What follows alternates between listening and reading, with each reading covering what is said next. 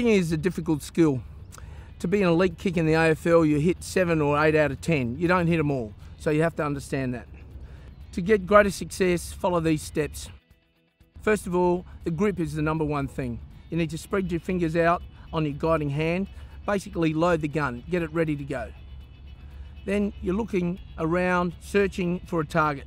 Your feet are really important at this stage. You need to set them quickly and get them looking towards your target, your teammate. As you're doing that, you're considering their speed and where the opposition is. Third thing you need to do is to carry the ball, what I call in the channel, and keep momentum going towards the target. The channel is keeping it over your kicking leg. Now is the only time we start to look down. We look down and find the sweet spot, the red dot on the end of the football. You hit the red dot and point your toe towards the target. Only now do you look up and you see the ball is flying beautifully with the yellow line vertically straight towards your target.